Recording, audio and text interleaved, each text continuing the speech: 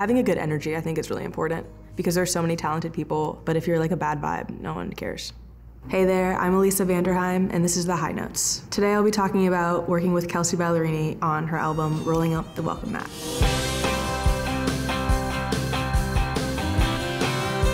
Yeah, so Kelsea and I started working together writing for her album, Subject to Change, in 2021. We met at a writing camp, and then we just hit it off. I ended up having like 8 songs on that record, but there was a different set of producers on that, so I wasn't as intimately involved on that. And then she went through her divorce and she recruited me for her next album, her EP. We were like really close friends, and so it just kind of made sense that I would be there to help her shepherd that new project. Working with Kelsea is the most fun I've ever had, working with someone. She's always cracking jokes. She doesn't overthink anything. She knows what she wants to say. She's kind of like the dream artist to work with. I think we definitely naturally have a lightness when we work because we just have so much fun together. There were some moments that were like tough. I know on Just Married, that's also a solo write, and it's a very heavy song. Just tough, you know, but a beautifully written song. Honestly, one of my favorites on the record.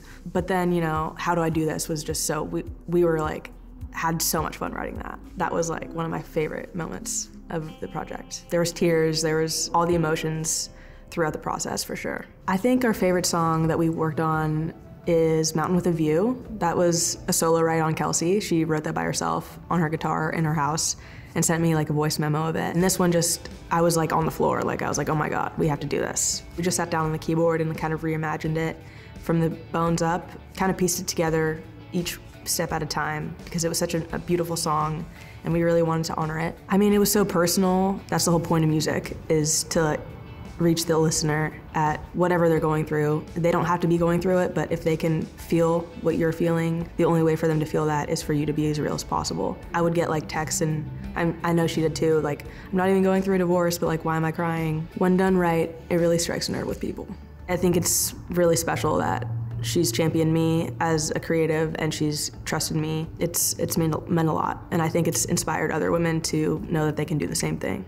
I think anyone should work with women songwriters, but I do understand why women are more gravitated toward women because we're safe, we understand one another. We've always been fighting to get just as much attention as men. And I am seeing a change with more women starting to produce and, you know, get behind the board. There's a whole movement, honestly, going on. Women that are doing it already and lifting other women up and bringing them with them is the best thing they can do. So that's why I'm thankful to Kelsea and everyone else who's helped me and given me a chance in this industry. I would say to all the women going for it, to absolutely go for it and to not take no for an answer.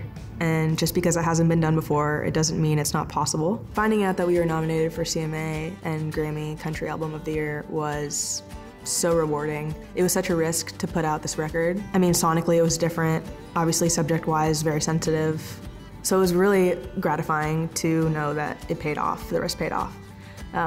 And I remember when we found out that we were nominated for the Grammy, we were all at Kelsea's. We had mimosas in the morning because that's when they would announce it, and we were just like clenching our fists like, oh my gosh. And then we just freaked out. This album was my first CMA and Grammy nomination. I think it was definitely validating and confidence boosting. It does kind of light a fire under your butt a little bit, but that's a good thing, I think. So what's next for me? We're doing the next Kelsea record right now, which is really fun. I've been writing with Brothers Osborne, they're amazing. It's great, it's bubbling in Nashville, it's going crazy. The creativity seems to be blossoming, and I'm really, really honored to be a part of that. Thanks to the CMA for having me, and make sure to like and subscribe for more. My favorite song to write, it depends on the day. I love a down-the-middle country song, but I also love something a little left, but I do love a down-the-middle country song, actually, now that you ask me.